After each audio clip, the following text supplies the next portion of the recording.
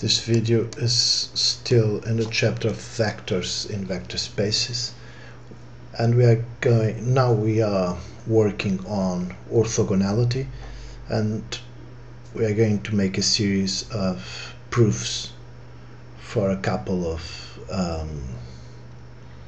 concepts around orthogonality. Okay, very first one, show that the vector 0 is orthogonal to every vector in the vector space. I think I did this in a previous video, but nevertheless I'm going to do it again. Okay, or I'm going to do it in a quick way. So what is vector 0? Please do not mistake number 0 and vector 0.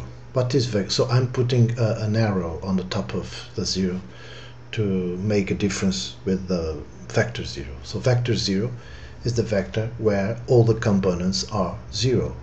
And what is vector u? Well, an arbitrary vector in the vector space Rn is the vector with the components u1, u2, un. Okay, question, what is 0 inner product with u?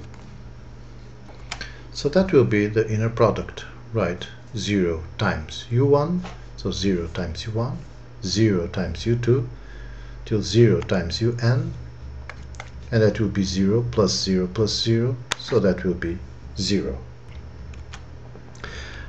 As you can see, there are two different zeros. This is vector 0 and this is number 0. Okay, so since vector 0 times u dot product, inner product with u, with an arbitrary vector in the vector space Rn is 0, so 0 is orthogonal to every vector in Rn, and that concludes the proof. There is a totally different question here. If we are asked to show that 0 is the only, that's a totally different thing, the only. So I'm going to rewrite all this.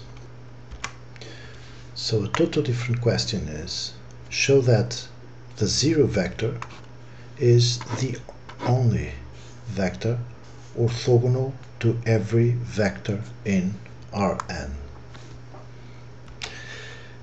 Okay, so we already showed that 0 is orthogonal to every vector in Rn.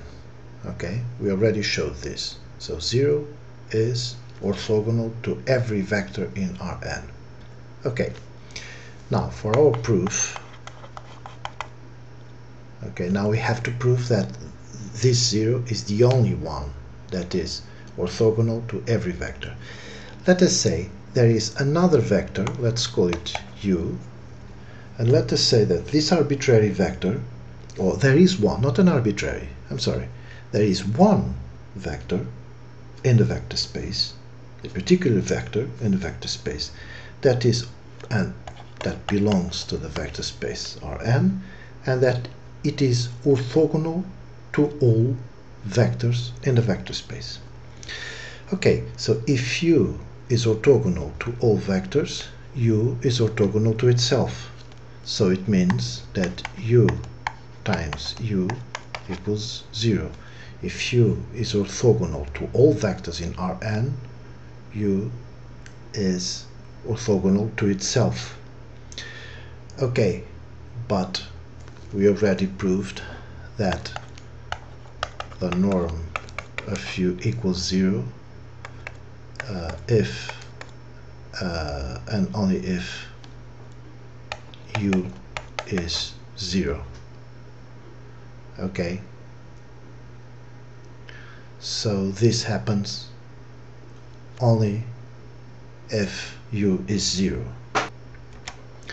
We already proved that the inner product of u with itself, so u times u is always greater or equal to 0, and u times u is 0 if and only if u is 0. Okay, so this will happen if and only if u is 0. So this concludes the proof. So the only vector that is orthogonal to every vector in Rn is vector 0.